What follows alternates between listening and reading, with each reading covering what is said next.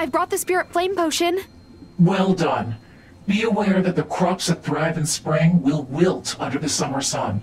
It's best you finish any tasks that still need to be done. Now, are you ready to say goodbye to spring? Yes, I am ready for some summer sun. Wonderful. Let us begin. Take your place in the circle.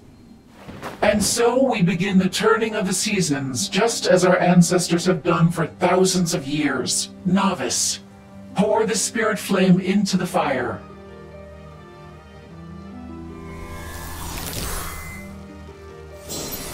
We say goodbye to the gentle sun of spring. We welcome the golden dawn of summer. Yes. We turn the seasons, like they said.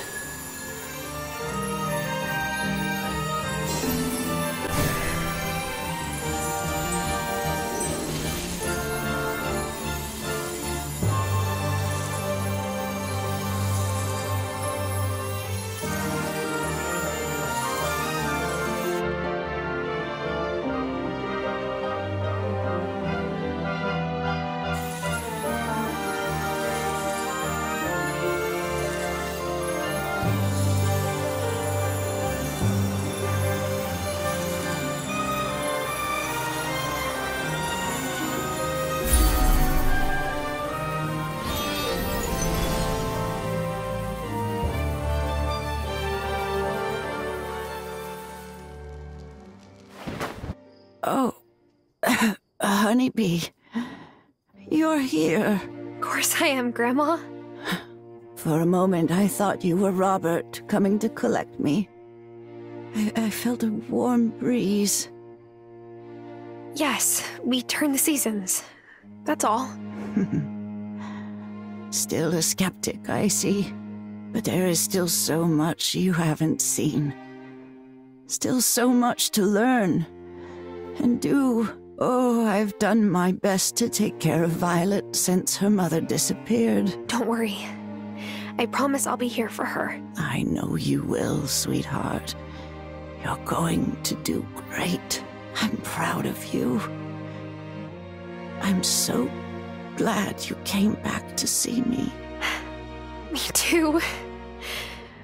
I just wish we had more time. We had time enough. We've learned how to run the farm. I'll take good care of it for you. And I know you can bring the community and the coven together. Promise me? You'll remember everything I've taught you. I promise. You will be a marvelous witch. I can already see your powers blooming. It's time for me to rest. Take care, my beautiful little honeybee. I love you.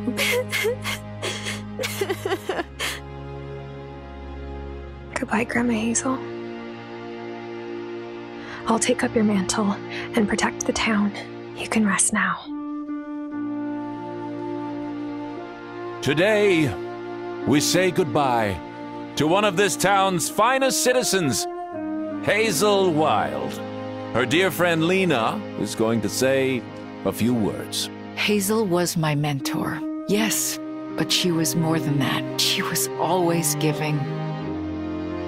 Advice, a bowl of soup, a basket of fresh eggs. She never, ever gave up on those she loved. And she loved this island more than anything. And now she's given us Tara. Oh, we are so glad you're here. It means Hazel hasn't really left us. Thanks, Lena.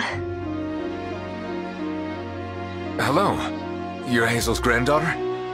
I'm Wesley. I've never seen you around before. Oh, I don't live in Fairhaven. Oh, I see. So you came over on the ferry from Milkwater. Well, thanks for taking the time to come all that way.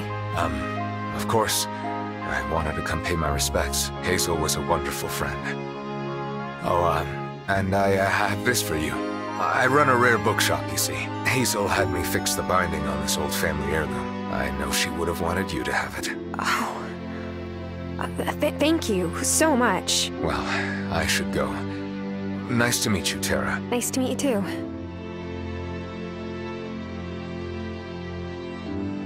Wait. That's not the way to the ferry. Finally, a moment to myself. Now I can look at that book that man, Wesley gave me. Huh. Looks like a journal. Grandma's journal. This is her handwriting. On the front flap it says, "To my dear niece, to record thoughts both mundane and magical. Vivian. Vivian was Grandma's aunt. She must have been a witch too." Here's the first entry. "Today's chores took me through the portal, where I spoke at length with the fairies." Did she write fairies? Maybe I'm misreading the writing. Or maybe there's even more to discover on this island than I realized.